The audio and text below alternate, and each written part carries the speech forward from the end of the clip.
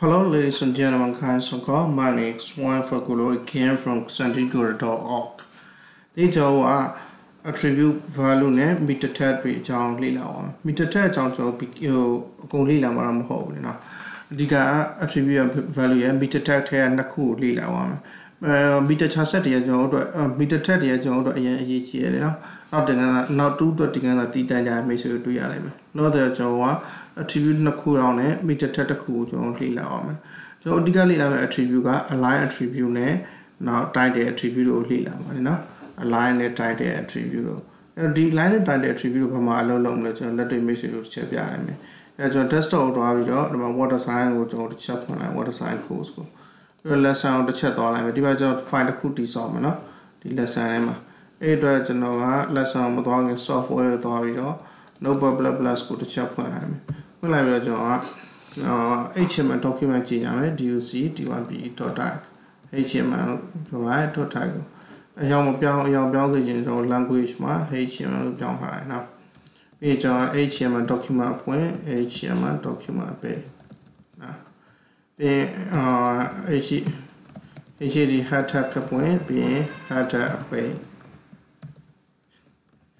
HTML header အပိတ်ပြီးရင်ကျွန်တော်က TNDI title tag အဖွင့် title tag အပိတ် title မှာကျတော့ကျွန်တော်တို့က more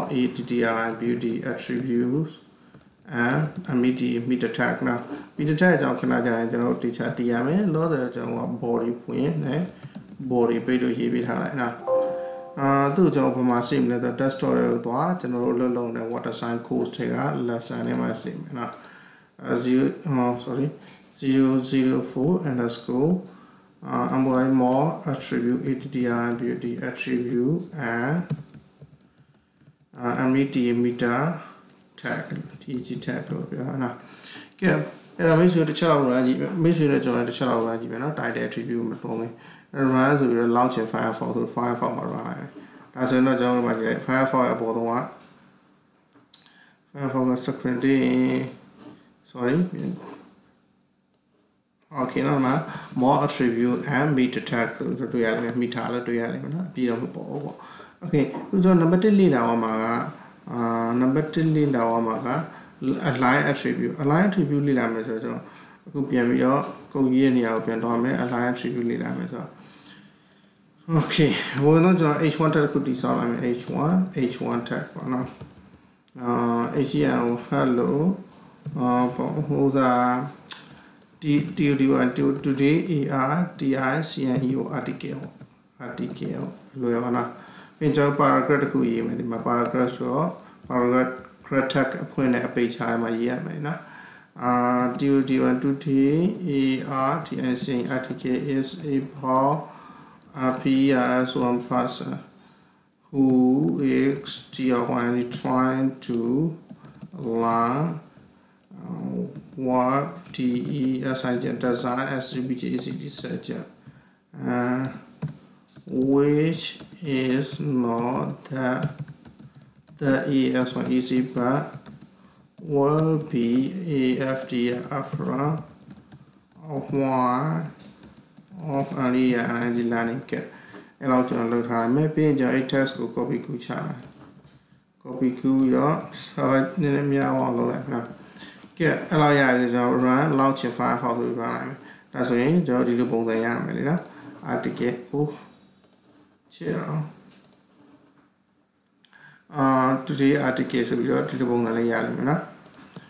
အဲ့တော့ဒါကျွန်တော် heading tag တွေနော်အဲ့မှာကျွန်တော်တို့ title tag ကိုတုံး align tag ကိုတုံးကြည့်အောင်ကျွန်တော်တို့မှာ align tag တုံးမယ်လို့ပြောထားတာနော်ဒီ align tag ကိုကျွန်တော်လာတုံးကြည့်အဲ့တော့ align tag ကိုတုံးကြည့်မယ်ဆို h1 မှာကျွန်တော်တို့က align attribute ပြောတာ align ကြီး align attribute ကိုတုံးမယ်သူ့ကိုကျွန်တော် align right လို့ကျွန်တော်ပြောလိုက်မယ် align right လို့ပြောပြီးတော့ဒီမှာ line refresh ပြန်လာလုပ်မယ်ဒါဆိုရင်ညာဘက်ကို today article လို့ပြေးခဲ့လိုက်မယ်နော်အခုလည်းကျွန်တော်က align ကို CEND ရဲ့ center လို့ခက်လဲကိုကတ်ခိုင်းမယ်လို့ကျွန်တော်ပြောရင်ဒီမှာ line refresh လုပ်လိုက်ရင် center ရောက်သွားတယ်နော်ပုံမှန်တော့ default ဖြစ်တဲ့ align left ဘယ်ဘက်ကိုရောက်နေလိမ့်မယ်အဲဆိုရင်ဘယ်ဘက်ရောက်နေလိမ့်မယ်ဟုတ်ပြီနော်နာမည်ဆိုတော့ဘောပေါအောင်ဆိုတစ်ချက်ပြရ align attribute တော့ align မှာကျွန်တော်တို့တန်ဖိုး၄ခုတက်မှတ်လို့ရတာပေါ့ alignment value align နဲ့ပတ်သက်ပြီးတော့ left right center justify အဲ့တော့ justify အပဲအချိန်ဒီမှာသုံးတယ်ဆိုမိတ်ဆွေဒီ paragraph တစ်ချက်ကြည့်လိုက်မလာကြည့်လိုက်ရင် paragraph စာပါရှိတယ်ဒါပေမဲ့ဒုတိယစာကြောင်းကြည့်လိုက်ဒုတိယစာကြောင်းနဲ့ပထမစာကြောင်းနည်းနည်းလေးကွာတယ်ဒုတိယစာကြောင်းကနည်းနည်းရော့တယ်မလားဒီညာဘက်မှာလေနည်းနည်းလေးရော့တယ်အဲ့ဒါကိုကျွန်တော် justify လုပ်လို့ရတယ်ကျွန်တော်ဒီမှာတစ်ချက်လုပ်ရမယ် align is equal to GUSDIF1 justify လို့ချက်ပြောရတယ်ပြီးဒီမှာ refresh လာလို့လိုက်ညီဝရတယ်မလား A နဲ့ဘောစာကြောင်းလေးကတစ်ထက်ထဲညီက justify လို့သူဆွဲဆန့်ပြတာလေနော်စာကြောင်းလေးညီအောင်လို့နော်နောက်ဘယ်လိုတော့ပေါ့မှထင်တယ် justify ဆွဲဆန့်မိရတယ်နော်အဲကျွန်တော်သုံးလို့ရတာ၅ချက်ရှိရယ် left ရယ် right ရယ် right ရယ် center ရယ်စာကြောင်းတွေဆွဲဆန့်ညီအောင်ဆွဲဆန့်ရင် GUSDIF1 justify လို့ဆွဲဆန့်လို့ရတယ်အဲ့ဒါကျွန်တော် align attribute နဲ့ပတ်သက်ပြီးသုံးလို့ရတယ် attribute value နဲ့attribute တွေနော် attribute နဲ့ရကြတော့ align value ရ left right center justify ကြိုက်တာသုံးလို့ရတယ်နော်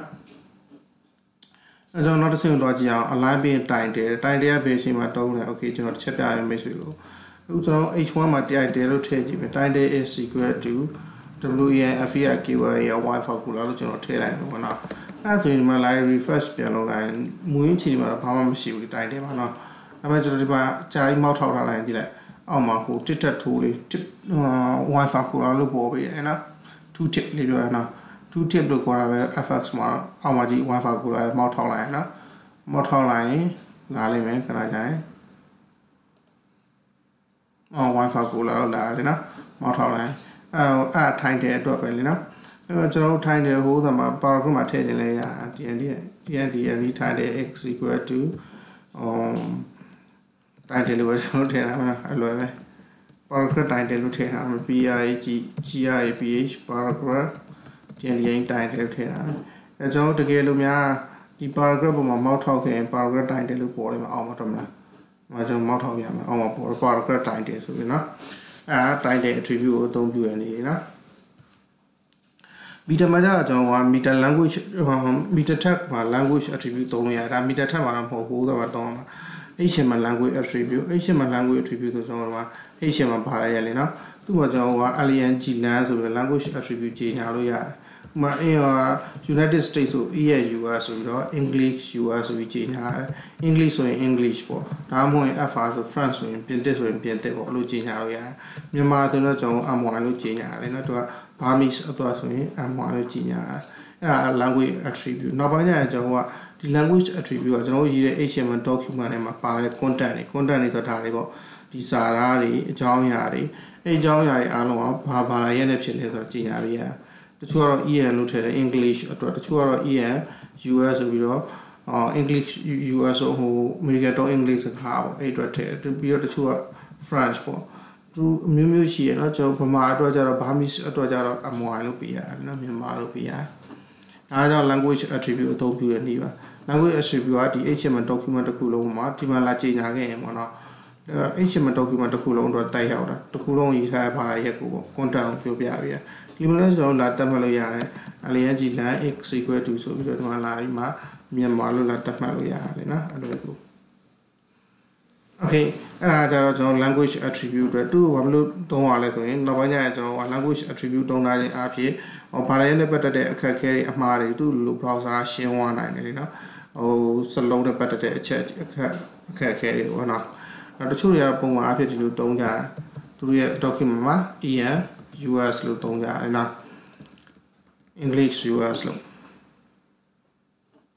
okay နောက်တစ်ချက်ကျွန်တော်မိတ်ဆွေတို့တင်ပြရမှာဒီမှာကျွန်တော်နောက်ထပ် tag to chart set ကတော့အရေးကြီးရဲ့အရေးကဘာကြောင့်ကြီးလဲဆိုတော့ကျွန်တော်မလက်မိတ်ဆွေတို့ဒီမှာစာသားတစ်ခုရှိမယ်ပေါ့နော်ဆိုကြပါစို့ကျွန်တော် H5 H3 ပေါ့နော် H3 ထပ်တစ်ခုထည့်မယ် H3 နဲ့ကျွန်တော်က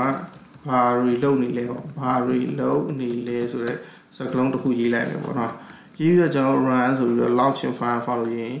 စကလုံးမသိဘူးဖြစ်နေပြန်လာတယ်ဘာမှစကစာအောင်မသိဘူးဖြစ်နေ okay ဒါဆိုရင်ကျွန်တော်ပြန်တာမရှိဘူး run ဆိုပြီးတော့ launching chrome မှာတစ်ချက် run ကြည့်ပါအောင်တူတူပါပဲပြန်လာတယ်နော်အဲ့တော့ဟိုပြန်လာတယ်ဆိုတော့အဲ့ပြန်လာရှင်းရမှာပေါ့ရှင်းမဲ့တော့နံပါတ်1ကျွန်တော်ဒီ language ကို attribute ကိုခဏပိတ်ထားလိုက် language attribute မပါရင်ပြန်လာတက်သေးလားကြည့်ကြည့်မယ်အဲ့တော့ run launching file ဖောက်ဆိုရင် ပြန်လာတက်နေသေးပဲပြီးရင် run launching chrome ဆိုရင်လည်းပြဿနာတက်နေသေးပဲအဲ့တော့ဘာကြီးညာပြရမလဲဆိုတော့ meter charset ကြီးညာပြရမယ် meter tag ကိုအသုံးပြုပြီးတော့c std charset attribute ကိုသုံးမယ်ပြီးရင် udf-8 လို့ပြောလိုက်မယ်ဒါဆိုရင်ကျွန်တော်Unicode value ပေါ့ဗျာနော်